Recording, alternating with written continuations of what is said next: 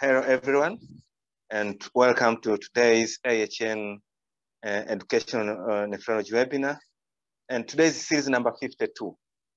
So, today's topic will be new concepts in the treatment of anemia in CKD patients with iron deficiency. So it's a great honor to introduce today's speaker, who is very inspirational to some of us, especially some of the nephrologists who work in East Africa, who had a privilege to be taught by Professor Santosh at CMC Vellore. So me myself, I spent some times there, and I was privileged to get to know him and to be taught by him. So our today's presenter is Professor Santosh Varughese. He's the professor of nephrology and head of Department of Nephrology at Christian Medical College and Hospital, Vellore, India. And Professor Santosh has a fellowship in nephrology and transplantation from University of Toronto, Canada. So Professor Santosh will be having time to present today. And at the end of his presentation, we'll allow you to ask some questions or comments. And for those who are joining us now, you are warmly welcome. And therefore, I would like to welcome Professor Santosh for presentation. Professor Santosh, you are warmly welcome. Thank you very much. I hope my slides are clear for everyone. Are they clear? Yes, very clear. Right. Okay. Yeah. So thank you very much for the kind introduction. It's always a pleasure to reconnect with our brothers and sisters across the oceans. So this topic I had taken for another academic session where Dr. Georgie, my mentor, was the chairperson and I was giving the talk. And he said it was very nice, and Dr. Lloyd said then you must do it for the Friday evening sessions that you all are having. So that's how I agreed to come and present in this one. It's always a pleasure to be here. Thank you very much for asking me. So the topic is very specific. It's iron deficiency anemia and CKD. And as we speak, more and more small things are being evolved. So it may not be comprehensive, but I have tried to make it as comprehensive as possible. So this is a typical patient that we would have, a 57-year-old lady with diabetic nephropathy with CKD stage 4, 20 ml EGFR, shortness of breath with minimal pedal edema and pallor. The blood pressures are slightly elevated. There's a fourth heart sound indicating an LVH. There's anemia with a MCB of 79 and EC and echo confirmed the presence of LVH. Now, the default diagnosis is, of course, CKD related anemia. To begin the topic, the WHO definitions haven't changed. They still say 13 and 12 for men and women. And when you look at anemia prevalences, we still take these cutoffs. Although we know now that we don't need to get these targets for everybody. But when we speak of prevalences, we use this definition. Now, the prevalence, as we know, increases as the CKD worsens. And in advanced CKD is about 50%. Now, advanced CKD includes stages 4 and 5. But if you take stage 5 alone, there's at least one estimate which says that 1/3 of the patients may be having anemia. And as we know, it's usually a deficiency of erythropoietin, and chronic therapy with erythropoiesis stimulating agents is the norm now. And as we know, there are new agents on the horizon. There's some controversy about them, which we'll not discuss today. And the earlier studies in the, I believe it was in the 90s, or early 2000s, right? Late 90s, I think, which targeted normal hemoglobin using ESAs, showed a worse cardiovascular outcome. So now we certainly don't want hemoglobin to be normal. We just want it just below normal, and we have targets which we will discuss. So the problem happens because it's quite often we have concomitant chronic disease anemia or CKD anemia plus iron deficiency anemia. And this might be true paucity of iron stores, that is absolute iron deficiency anemia, or a relative or a functional iron deficiency due to underlying inflammation. So it may be one of the two, both of which lead to iron deficiency anemia. And the inflammation impairs the body's ability to utilize the iron that's sequestered in tissues. This can be a problem because therapy involves giving iron, and giving iron causes more sequestration. So it's a double-edged sword. So repletion of iron stores is often necessary in CKD for both treatment of iron deficiency anemia as well as to maximize the ESA efficacy.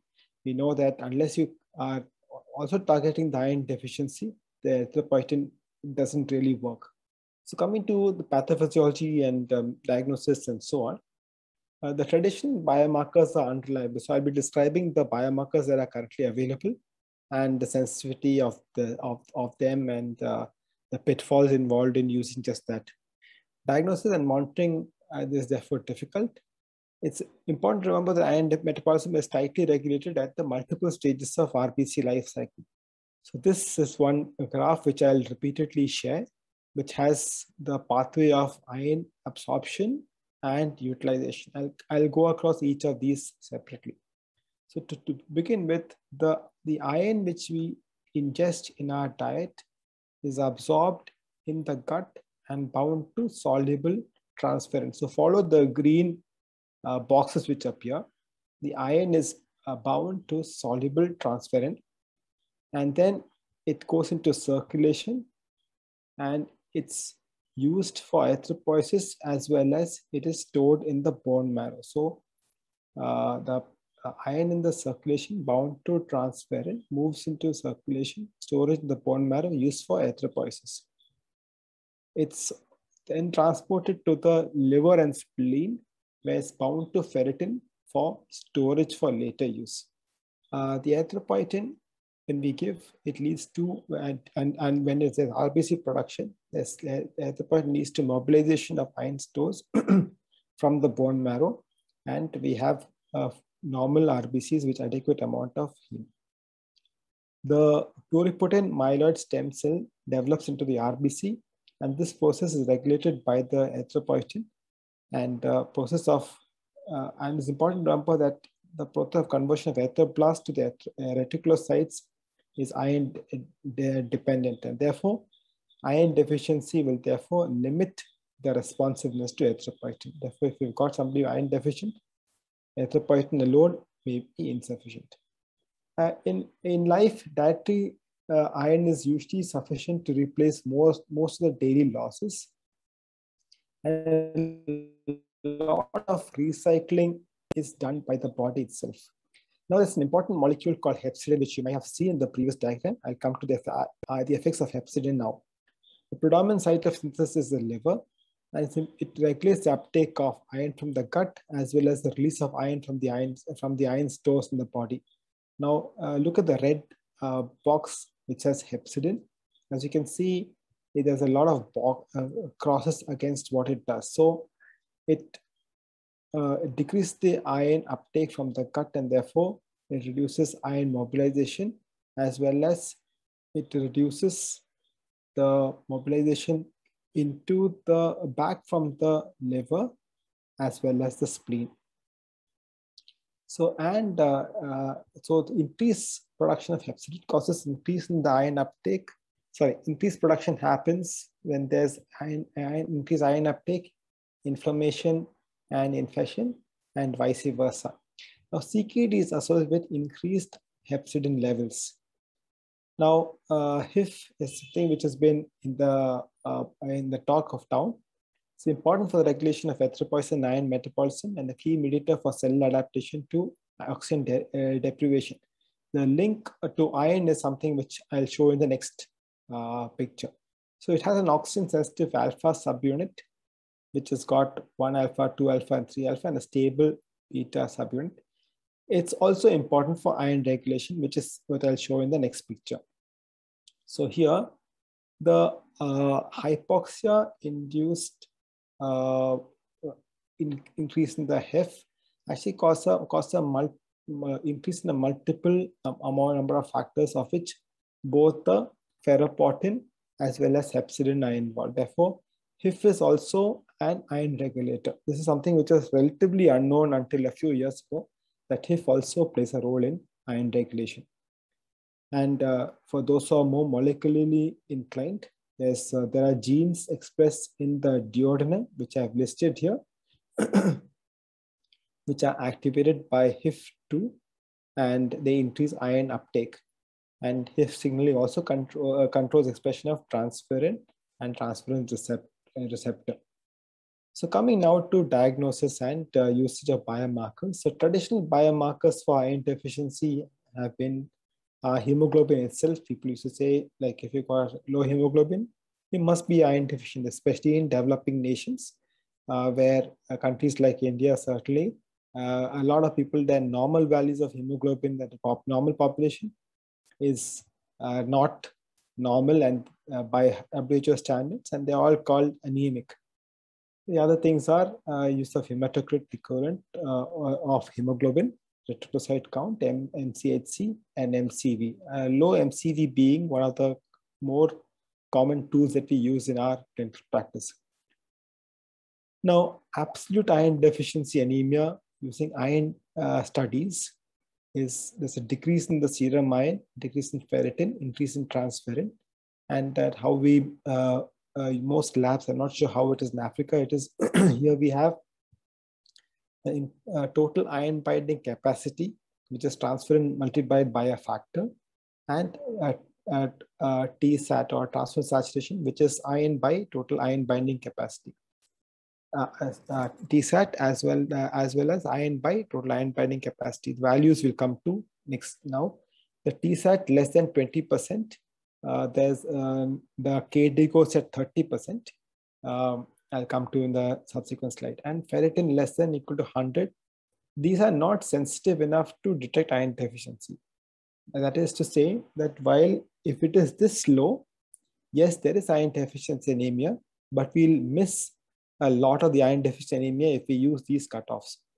So one of the studies showed that if you use these indices, you will identify only 17% of the iron deficiency anemia, whereas if you do a marrow for all of them, half of these patients had iron deficiency anemia. That is to say, somebody with normal iron levels may still have not so obvious or covert iron deficiency anemia, and they may show increase in hemoglobin if you give them iron, irrespective of iron deficiency. So it is irrespective of erythropoietin therapy. So this is a little of an eye opener, because most of the time we think that if somebody's iron indices are normal, they may not require additional iron. Now, everything has got its negative side as well, so we need to keep that in mind. But we must know that these markers are not useful by themselves. The other major limitation is absolute versus functional iron deficiency anemia, which we discussed.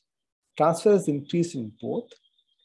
If a functional iron deficiency anemia exists due to supply and demand mismatch, such as erythropoietin with erythropoietin supplementation, then the iron is stripped from the transferrin faster and it is mobilized, and that the TSAT actually can drop if we give them only erythropoietin when there's an iron deficiency anemia as well.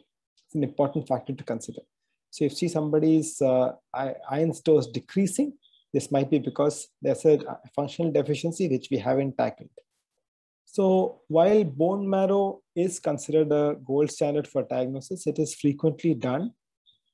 If we were to do a marrow for all anemia patients with CKD, the absence of iron fragments would be diagnostic of absolute iron deficiency, and absence of progenitors, despite adequate iron stores, would be a diagnostic of functional iron deficiency anemia. So this might be an exam question which can be asked in a FIVA. The limitation in using bone marrow, although that is the gold standard, is that there are estimates that up to 30% of the bone marrow samples may be insufficient or inaccurate to make a complete diagnosis. And the more the number of fragments analyzed, the yield changes and the diagnosis may change. And therefore, we may need to get more and more samples. There is no cutoff that is described for how much of a tissue, how much of refine or smear you need to take for making a diagnosis. Then again, it's an invasive procedure and a painful one. And if the patient is not living near the hospital, that's the burden of the cost and travel to the hospital, which has to be borne in addition. And therefore, there's a need for novel biomarkers for the iron deficiency anemia, which we will discuss. So now let's look at the biomarkers that are there. We look at all of them one by one and look at the reasons for the utility of each of them and why some of them are not very useful. So in our medical literature, serum ferritin is a classical biomarker that's used, and targets which we discussed earlier of 100 in non-dialysis CKD. And they, a few years ago, said that you can use a cutoff of 200 in patients on dialysis for diagnosis. The upper limit of normal is unclear. That is to say, how high ferritin will you accept as being normal? That has not been described, at least in CKD literature. So looking at the sensitivity and specificity of the various values, if you use a target of less than 100, the sensitivity is only 35%, specificity is 78%. These are not the same study, therefore the values may not correlate as much. If you use 200, the specificity is 100, and the sensitivity only improves marginally. If you use a 500 cutoff, the sensitivity is very good, but the specificity becomes ridiculously low. And we know that the ferritin is an acute phase reactant and may be elevated in CKD irrespective of the iron status. Therefore, with the inflammatory cytokines causing ferritin synthesis, therefore, it is not useful by itself, especially if the values are not very, very clear. So, if the ferritin is low, like less than 100, there is absolute iron deficiency anemia. We could conclude that, but a normal or an elevated serum ferritin, we cannot with any certainty exclude iron deficiency anemia. Coming to TSAT or transferrin saturation, that is iron bound to transferrin by the total body stores, iron by TIBC. A value of less than 20% has got about 2/3 sensitivity and 80% specificity. The treatment target is 30 to 50%. So this is where the target was changed to 30% in the more recent KDIGO guidelines. And if the value is less than 30%, the person is likely to respond to IV iron infusion in terms of anemia improvement. But the total iron binding capacity, that is the denominator, is affected by inflammation and malnutrition, and that is one inherent problem with using TSAT. The reticulocyte hemoglobin content, or the absolute amount of hemoglobin in the circulating reticulocytes available for erythropoiesis, is another test which has been used in the past. The specificity is very high, 93%, but the sensitivity is low.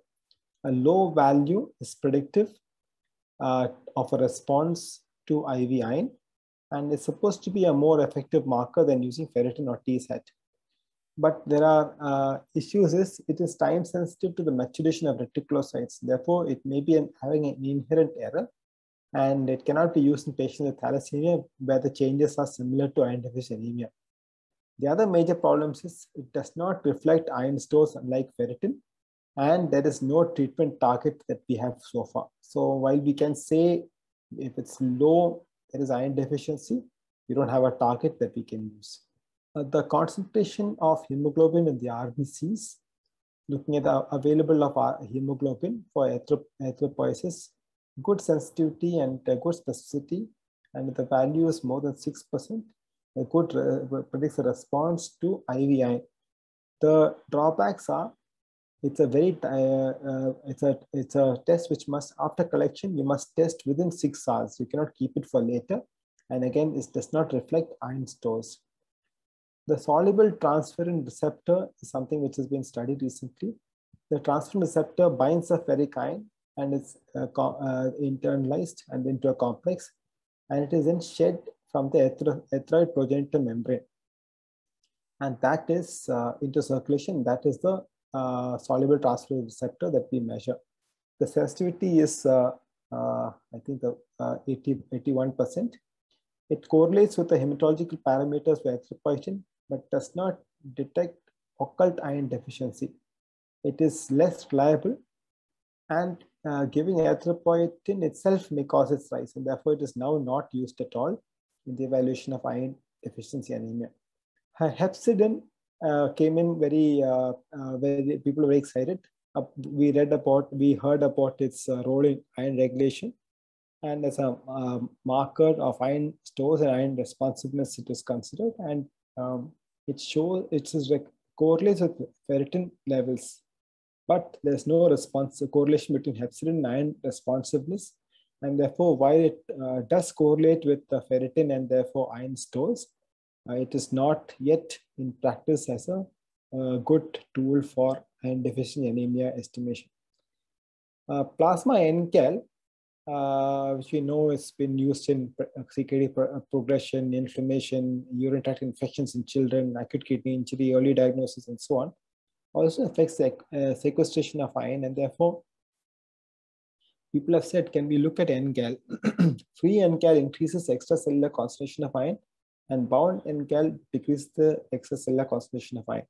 And if you use a value of 394, low value correlates with TSAT better than using low ferritin values for diagnosis of iron deficiency anemia, and it's got reasonably okay sensitivity, but the specificity is very poor. And the effect of erythropoietin on the NCAL itself is not known yet. So more research is expected in this area, but the NCAL can be used to diagnose iron deficiency anemia. Right now, it is not used in a diagnosis, but it may become a useful tool later. Having looked at the markers, now coming to what is therapy. So from the markers, what we understand is we don't have a one clear-cut test that we can use in all patients. And there is not, even if we were to do bone marrow for aspiration and to find biopsy in these patients, we would still miss a considerable number. Therefore, we are left with the tools that we have, and we may get more tests in the future for a better diagnosis, but currently our diagnosis is limited by the tools that we have. So coming to optimal management, the KDIGO 2012 said give IV iron if the TSAT is less than 30% and the ferritin less than 500, whereas the previous guidelines has said 20, and I believe it was 200 ferritin. The European best practice guidelines stick to 20% and 100, and they say can go up to 30% and 500 with supplementation. But many CKD patients subsequently were found that they've got an inherent ferritin levels which are high. And therefore, the two most recent guidelines, the RA as well as the National Institute of Health and Excellence, say that you consider increasing the ferritin seeding to 800 nanograms. So you can continue to give them IV iron, even if the ferritin is on the higher side, because they may have iron deficiency, which is not obvious until we reach 800. So these are two guidelines which now propose a higher guideline, higher level of ferritin. Now I'll look at the various drugs that are available. Some of these are not in common use now. Here of these, the iron dextran and the low molecular weight iron dextran, I think, have gone out of practice because of the side effects and the black box warning. Most commonly used are iron sucrose, the ferromoxitol, iron isomaltoside, and the ferricarboxymaltose injection. In India, we have iron sucrose, which is largely not used now because we've got ferricarboxymaltose, which is most readily available. Large doses can be given, and the other drugs are slowly coming in. And these are the studies which I'll just show of what they've given and what the effect was. So the studies which are named called Drive 1, Drive 2 showed that giving IV iron improved the ferritin, decreased the erythropoietin requirement without much side effects. The pivotal trial used iron sucrose, and the REVOKE trial used iron sucrose versus oral iron. The few other trials which I'll show are those use IV versus oral, and shown that the IV ferricarboxymaltose is definitely superior to oral iron. This study again showed oral iron versus IV iron, and again ferricarboxymaltose versus iron sucrose. Now the ferricarboxymaltose, the advantage is 2 doses, 15 milligram per kilogram is sufficient, versus iron sucrose, which used to be 100 milligrams per dose times 10 doses. The study used 200 milligram per dose times 5 doses. So most people would say that if the transferrin saturation is less than 20%, and or the ferritin is less than 100, they're likely to have an absolute iron deficiency and are likely to improve with iron supplementation. Those between 20 to 30% TSAT and ferritin concentration between 100 and 500 likely will have normal iron stores on bone marrow biopsy. Many will increase the hemoglobin with iron supplementation, or you may be able to decrease the dose of ESAs. Therefore, they say that maybe this group is a group which also will benefit from therapy. More than 30% the TSAT and the ferritin concentration more than 500, they may not respond to IV iron. However, like I said, 2 guidelines say that 800 should be the cutoff, and therefore clinically our treatment perhaps could be a case-basis treatment rather than a one-size-fits-all. If the ferritin is high and the TSAT is low, we must investigate for suspected iron deficiency, a chronic iron deficiency like a GI blood loss. But this group also may benefit from IV iron supplementation. In the non-dialysis CKD, oral iron may be sufficient, or you may give IV iron. Whereas end-stage kidney disease, that is patients on dialysis, typically we use they best respond to IV iron.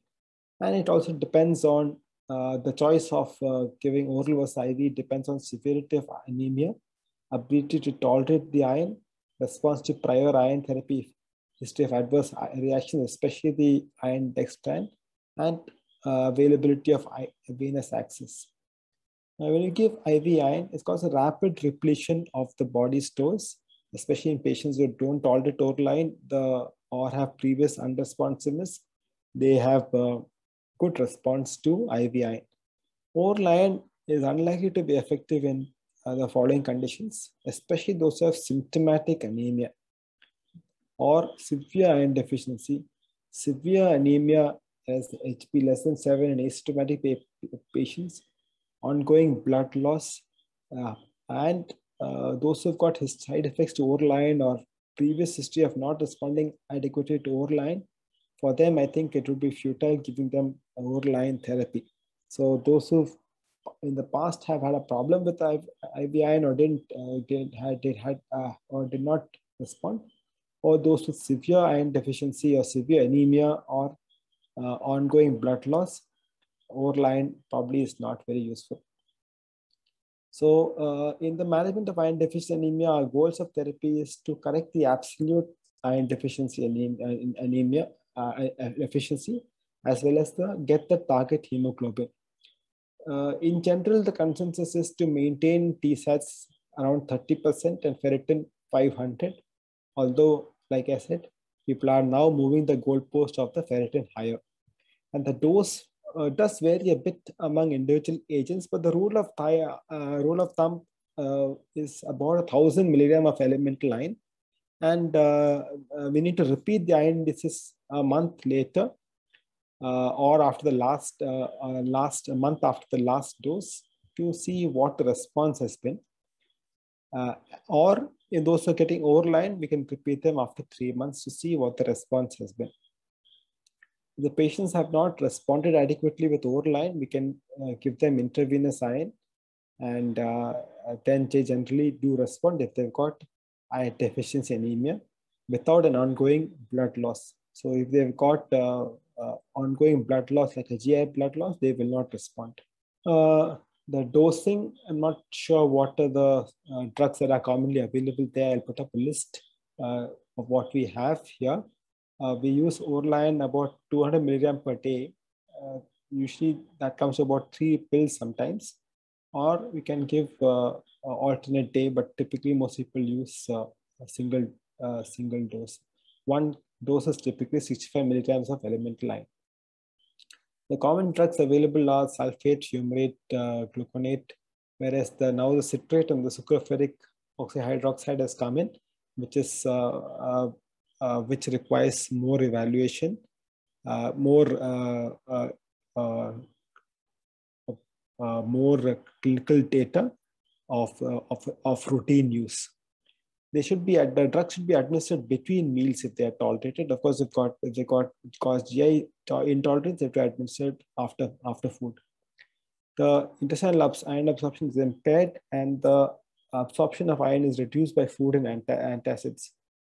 Another alternative for those who don't tolerate taking it between meals is to give them at bedtime. I must say that although I did put up the alternate day schedule, this has not been studied in CKD. Now, these are the drugs and some of the brands as well from this table that I found. Intravenous iron, ferromoxitol, iron sucrose, ferrigluconate, ferricarboxymaltose, and low molecular weight dextran, of which low molecular weight dextran is no longer used commonly. And if you were to use ferromoxitol, 2 doses, 510 milligrams, administered a week apart. Iron sucrose, 10 doses of 100 or 5 doses of 200. Ferrigluconate, 3 or 4 doses. Ferricarboxymaltose, 2 doses of 550, or could even give 2 doses of 500 depending on the body surface area. Iron isomaltoside, now called derisomaltose, 20 milligram per kilogram, and single 1,000 milligram is approved in most countries. Canada's got a higher approval of 1,500 milligram. I have not used this drug, but I understand that in many of the trials, it's a very useful drug. Low molecular weight dextran is not a preferred drug, and therefore, because of high risk of anaphylaxis, I just put up to complete the picture. Ferric citrate is coming up as a normal iron therapy, as an oral preparation, perhaps a more physiological regulation of iron therapy. It came into the market as a phosphate binder, but now has been approved for treatment of iron deficiency anemia, and therefore it's appealing that you could treat with a lower pill burden, potentially less side effects of iron overload. This is something which we could start using for iron as well as phosphate binding. Although we must say that it's not a very powerful phosphate binder as compared to the other phosphate binders, so may not be able to replace it immediately. Ferric maltol is another drug which is coming out for rapid correction of anemia, again an oral preparation, And a phase 3 trial has been completed, which shows that there's good improvement of iron and iron indices and is well tolerated. So the less side effects makes this again be attractive. We wait for it to come. As you can see, it's just been published on online. We don't have it in the market yet. Ferric pyrophosphate citrate was approved to give via the dialysate. Now, that donates iron directly to the transferrin, not used it personally. The studies look impressive, but some of the studies that are available are old studies and probably can need to wait for more trials to show its usefulness. But what has been shown is that when you give the drug in the dialysate, the requirement of erythropoietin also comes down. Therefore, the drug definitely works, and without being required to be given separately, it may be something that can be thought about as a treatment option. Liposomal or sucrosomal iron is something which is being available in the market now, of the ferric pyrophosphate core being surrounded by either a phosphobiolipid layer or a sucrosomes layer. The advantage is that the GIT is bypassed, and therefore the GI side effects are less. And the down-regulating effects of hepcidin on iron absorption from the gut is also less. And therefore, this is again quite attractive. And there are some studies which show that the rise in hemoglobin is similar to iron sucrose. And therefore, it's something that can be tried. The only problem is it's quite expensive. It improves iron deficient anemia not only in CKD, but in many other conditions. Concurrent iron deficient anemia is treated successfully using liposomal iron. So to conclude, iron deficiency is a common and treatable cause of anemia in CKD, but we mustn't forget other conditions which we face, including hemolysis, antibodies to erythropoietin, which is not so common now, hyperparathyroidism, resistance to erythropoietin, which is very difficult to diagnose because we don't have an exact test for it. We are limited by what we have. With the TSAT and ferritin is what we commonly have. There are other biomarkers that I described. All of them have got their pitfalls, especially in borderline values. If the values are clear-cut, showing low iron values, we don't have an issue. But then the usefulness is when we can't use TSAT or ferritin, or rather the TSAT ferritin are inconclusive. When we treat, we need to balance the benefits of the iron in avoiding or minimizing blood transfusions and erythropoietin requirement, anemia-related symptoms versus potential risks of iron therapy.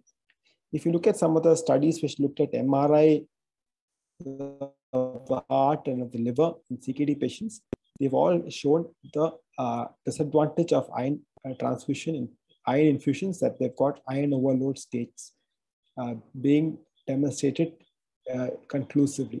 So while on the one hand, we improve the patient's quality of life, improve anemia, improve health, we don't really know the downside of giving them, pumping in the IV iron to their heart and the liver. More data in the future will show. There are multiple established agents, oral and IV formulations, and usage is as feasible. Newer therapies are becoming available. So this is a summary slide of some of the things that I said about what happens in anemia of chronic disease. This table has the ESA related problem, as well as the therapy with the HIF-alpha inhibitors, as well as the causes and effects. So HIF-alpha inhibitors have run into some roadblock in terms of their licensing by FDA because of some side effects. Otherwise, it was supposed to have taken over the world by storm sometime early this year. Thank you for your patient listening. I'm open for trying to answer some questions. Thank you. Thank you again. It's an honor to be here. Thank you very much. Thank you. Thank you very much, Professor Santosh. That was excellent presentation. And you have highlighted a very important topic in nephrology, which is iron deficiency anemia. So, Professor Santosh, it's question time, and I would like to start by asking you some of the questions. Professor,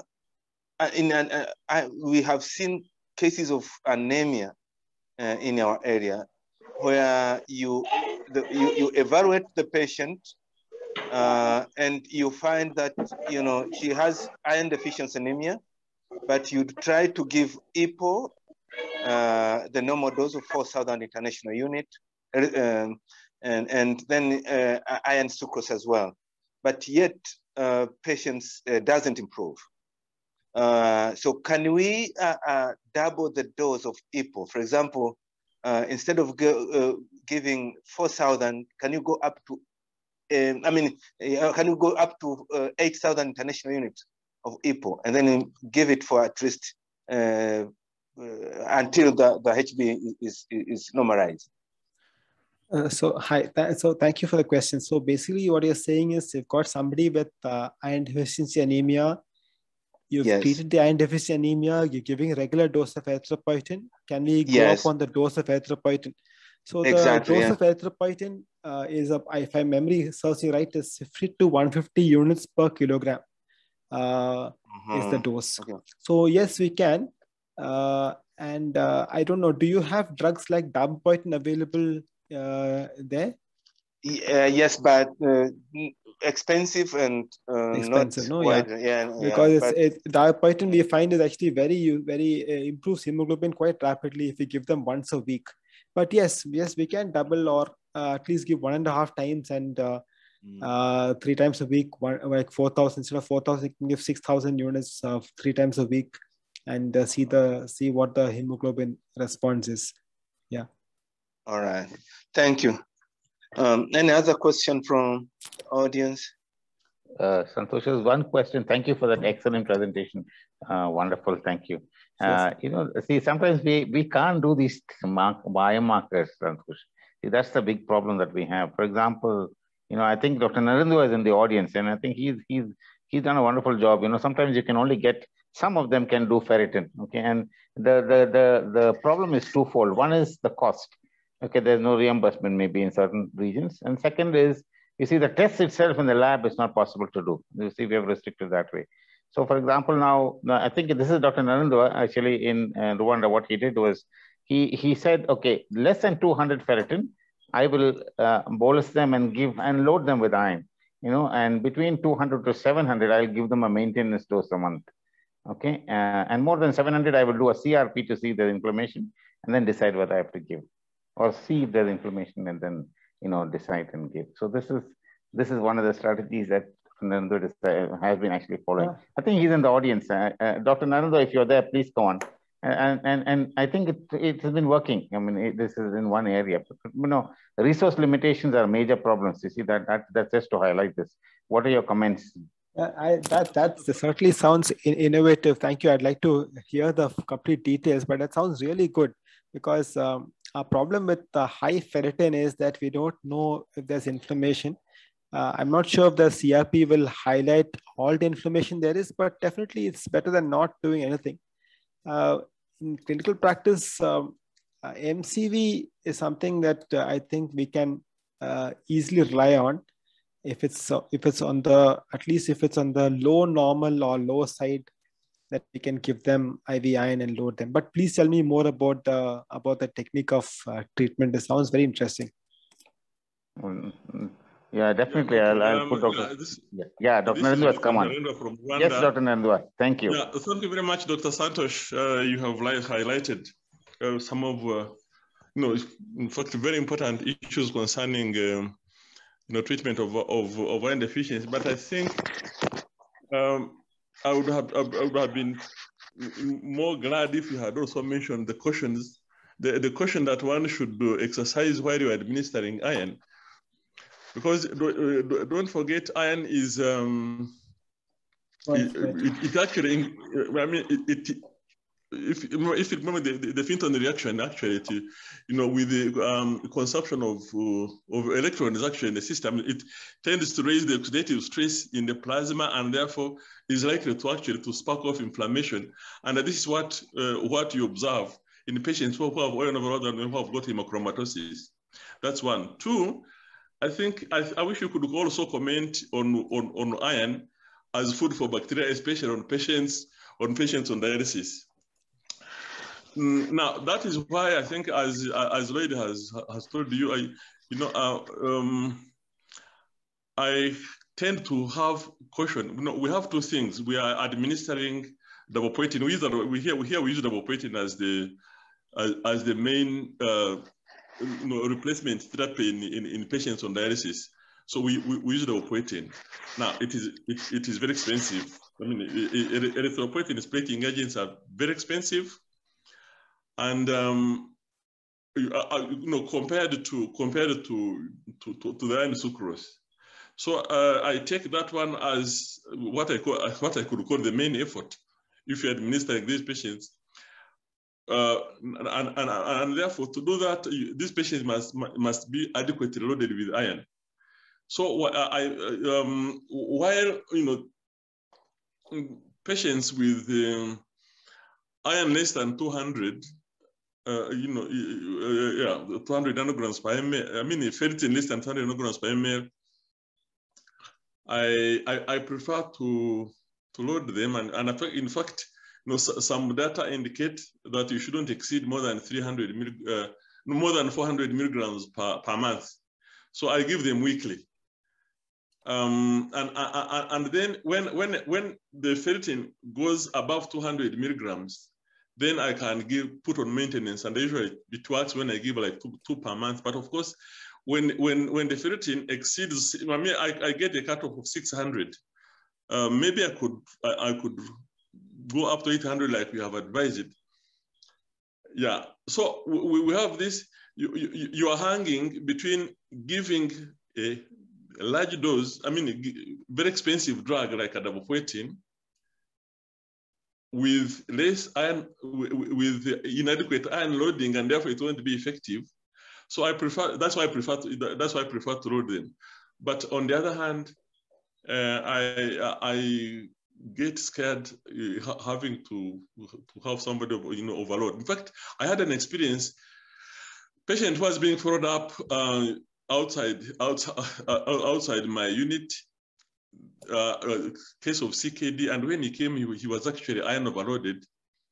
And when I started him on iron when I started him on dialysis, I realized his ferritin was actually over 2,000, and I stopped it. And he actually developed massive ascites, and ultrasound suggested he was having cirrhosis. So I stopped iron. In fact, he's been on dialysis for like more than 1 year.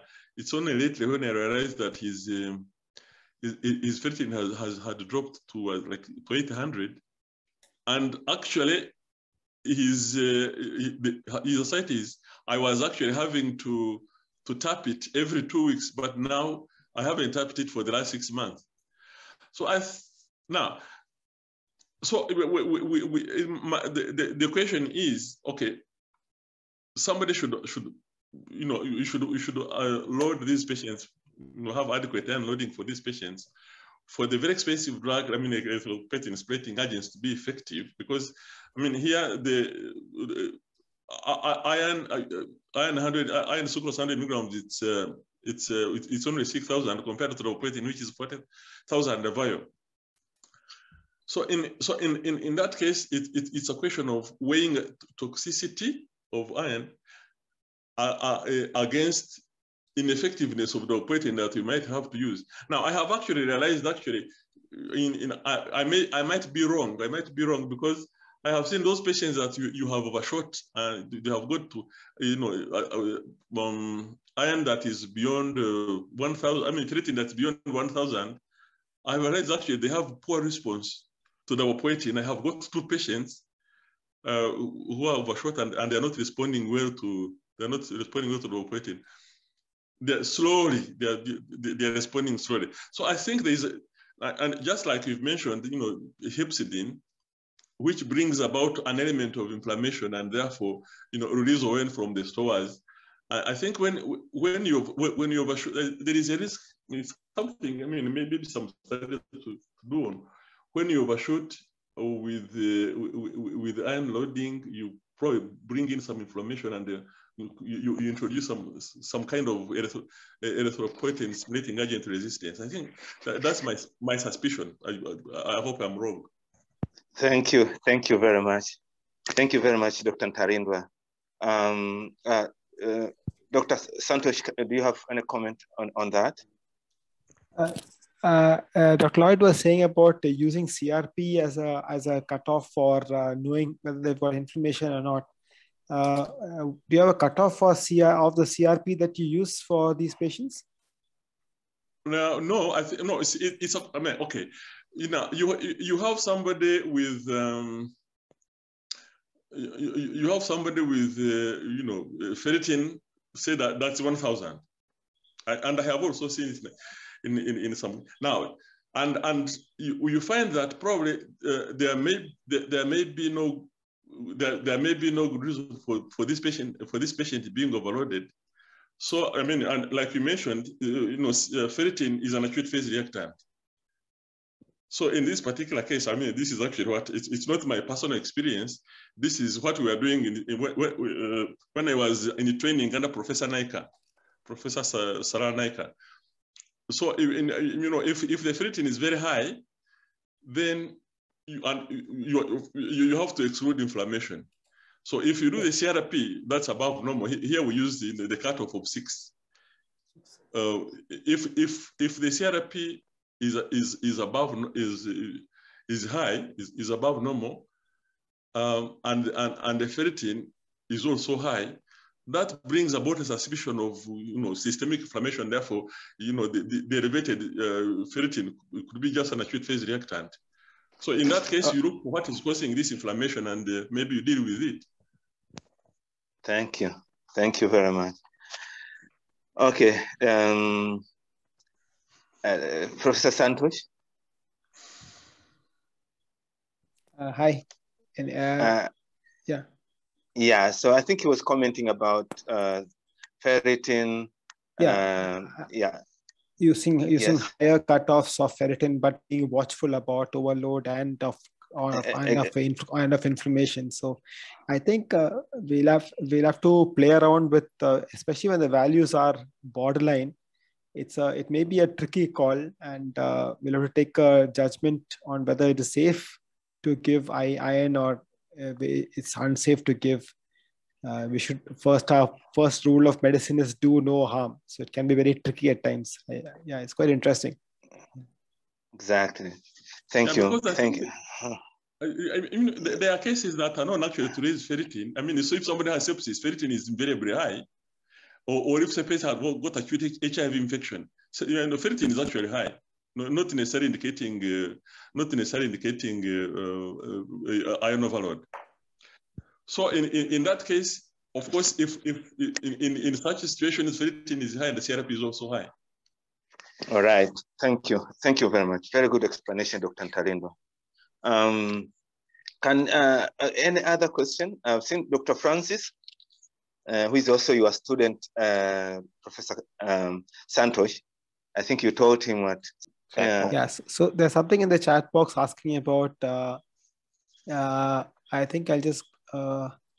So what is the role of newer biomarkers like reticulocyte, hemoglobin content, and hepcidin? Hepcidin is not being currently used.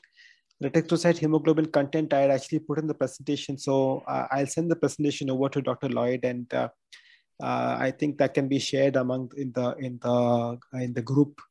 Yes, sure. They all the rule of thumb is when the values are low or high, depending on what where we are looking at. Where the diagnosis is clear, there is no doubt. But where the diagnosis is suspect, we still don't have a very effective marker. So each bit adds a bit. That's all. Is blood transfusion counterproductive in CKD? I think since more and more people, we would ask that they go for transplantation. We want to avoid giving blood unless they are symptomatic, or if they are going to undergo a procedure where you need to keep where there's a bleeding possibility. We use leuco-reduced or leuco-depleted blood cells, or RBCs for transfusion, where we have to absolutely use it. And in addition, we use WBC filter. I'm not certain if these are universally available, but in general, blood transfusion can generate antibodies and may therefore make transplant in the future difficult. So the rule of thumb is not to use blood transfusion.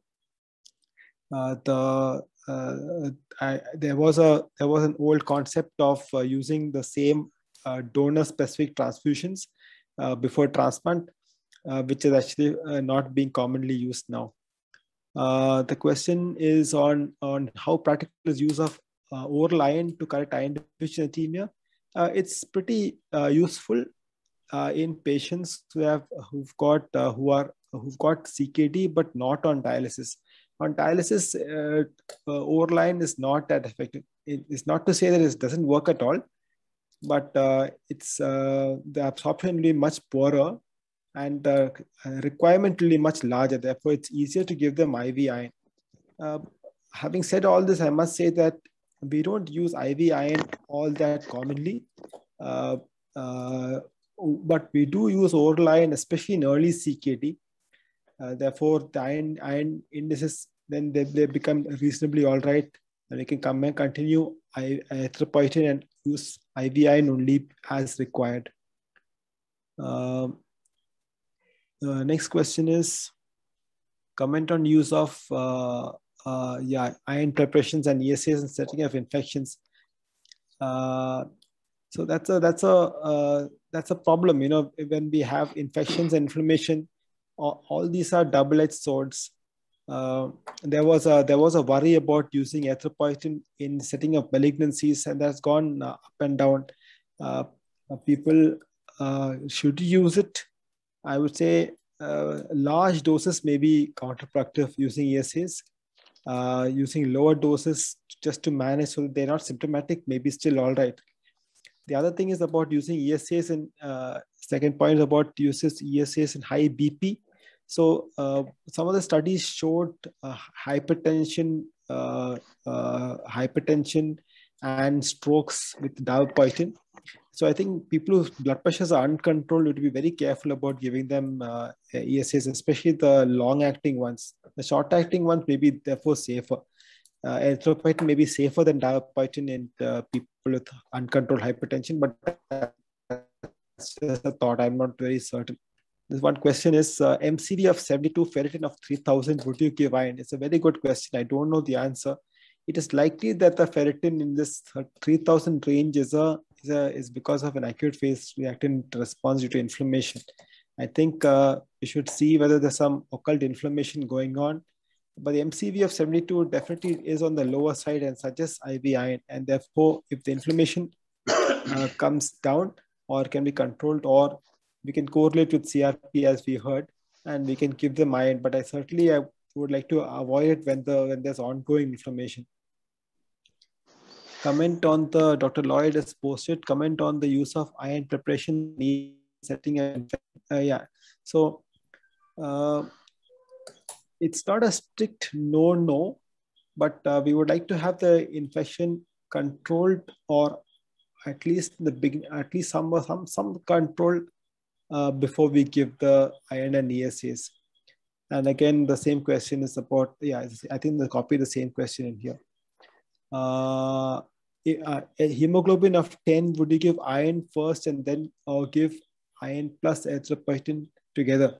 So I'm not sure which is a reference, but I believe there was one reference which used a cutoff of 10.5 for giving if it's less than 10.5 to give them erythropoietin. Therefore, if they've got features suggestive that they don't have iron deficiency anemia, then we can give them just erythropoietin.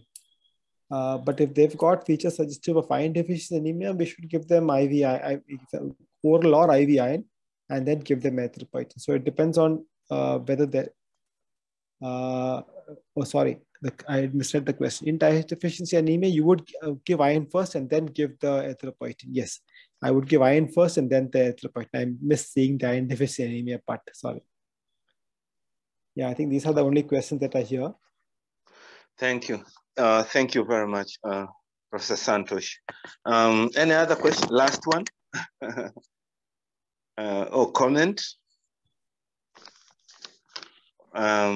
Well, Santosh, okay, I think, can you comment, because, can you comment on, because theoretically they say iron is food for bacteria, theoretically, but I haven't seen any data, especially particularly patients on dialysis, which say that, which indicate that patients, you know, who are using iron probably more than the others tend to have, you know, infections like catheter infections compared to those that are not using that much of iron.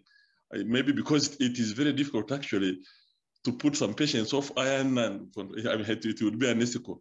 So has it been proven by data actually that, you know, iron, use of iron in dialysis patients, for instance, would increase the rate of infections?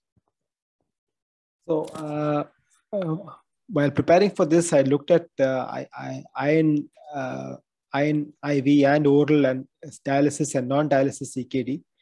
And there is no date. There's always a soft mention that we must be careful if there's ongoing inflammation, infection.